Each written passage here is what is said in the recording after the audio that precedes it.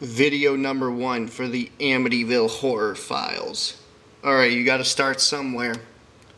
Instead of starting with the good stuff, this file I'm gonna pull out is gonna be a profile on the dog, the 6th member of the Lutz family, Harry.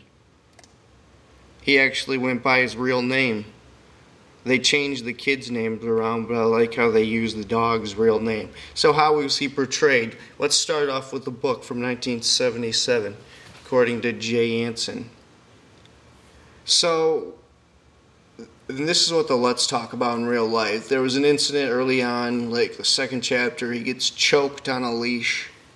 Basically, he's usually tied up outside and barking at the boathouse, and at one time, he tried to jump over the fence, and his leash gets caught on the fence, and he almost choked himself to death. The kids and the family say that actually happened, that they found the dog that way.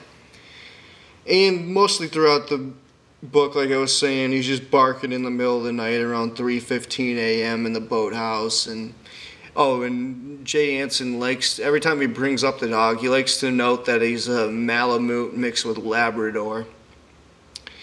And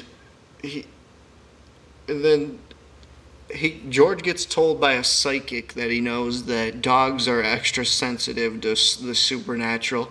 So he used George as like a search dog to like scope out the house, and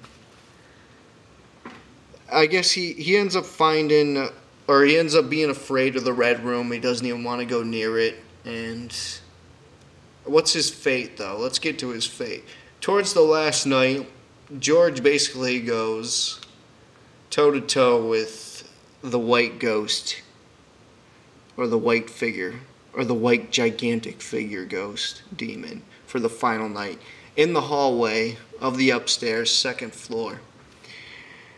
This, while the dog was basically occupied with the ghost and keeping the ghost occupied, George got his family out of there. And they were running out the door, and this time the door was off the hinges, and the dog ended up following him, and he ended up surviving, as in real life.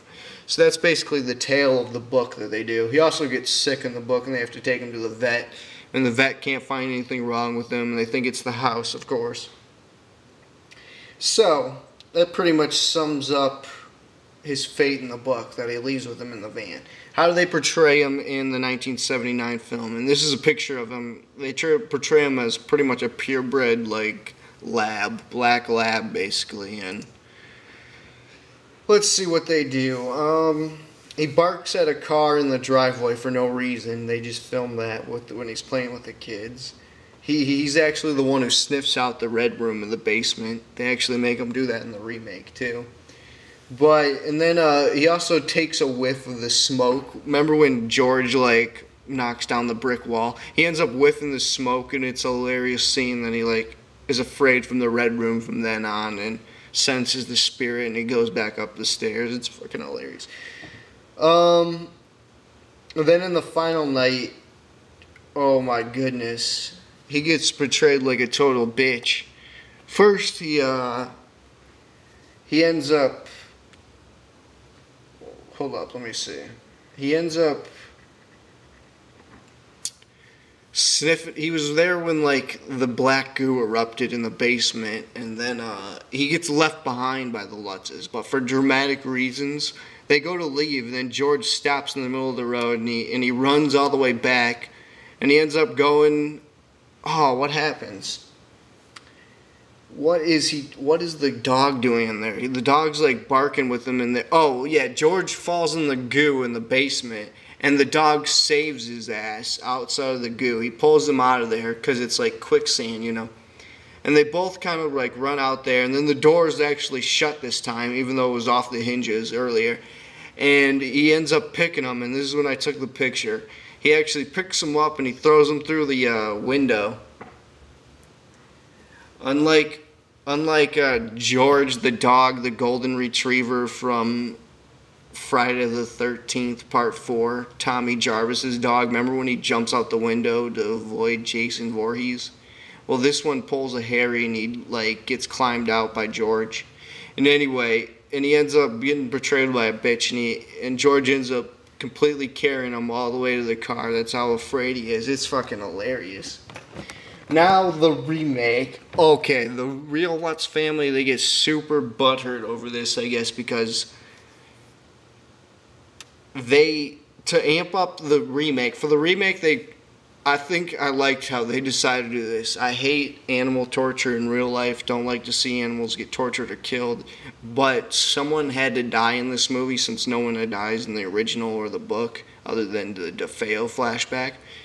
So it made sense that Ryan Reynolds took an axe to the dog in this one, and he's like a golden retriever, and remember he ends up getting lost, or he ends up getting slaughtered in the boathouse, and they barely show it, and it's like a prop puppet, and but they don't really show it that much, and then the next day they're like, Billy's like, hey George, you seen Harry?